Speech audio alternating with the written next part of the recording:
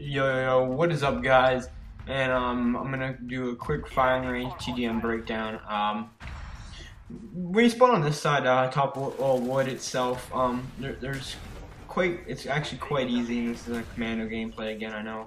But what you're gonna want to do is you're gonna want to go top wood or trailer side. I wouldn't recommend going jungle because you guys have if you spawn on the side, you have a disadvantage.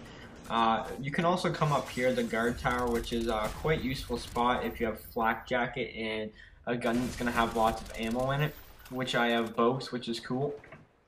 And I have warlord. I would recommend sleight of hand for this map for the reason being is that it's quite close combat, and and there's going to be a lot of needing to reload and lots of fast-paced action on firing range. One of the reasons why people like it. And I pretty much took the guard tower route just to get over here. Now what I'm doing is I'm cutting through back jungle because I realized that my my party, we pushed the spawn back up to C domination.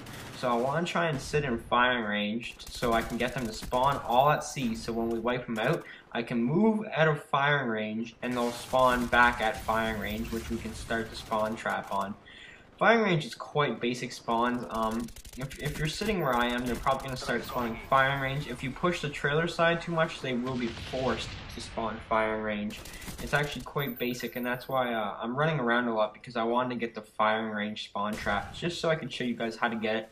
Because a lot of people, I know it's like probably the most popular spawn trap. And here we go. And we got it started. I got my team to push up through the trailer side, and I do pull up a bit here, which I could have stayed back, but when you're running in a full party, sometimes you get desperate for kills. And what I did is I accidentally forced the spawn to go back to trailer side. So if you start pushing firing range too much, they're going to be forced to spawn at the trailer side. And if you have people on the trailer side, they're pretty much just going to spawn on the side of the jungle. So we're just going to skip through that gunship real quick, and I come back and this guy's right up in my face. But guys, that right there is pretty much a breakdown of how to get them to force spawn on firing range itself. It's quite easy, guys. If you guys are sticking at top wood or wood like we have Big Dirty Beaver doing right here, I'd pretty much get him to try and switch. I'd pretty much try and get him to force the jungle side so they get back to firing range once again. But that's pretty much a breakdown of TDM on firing range. Thanks for watching, guys. Peace.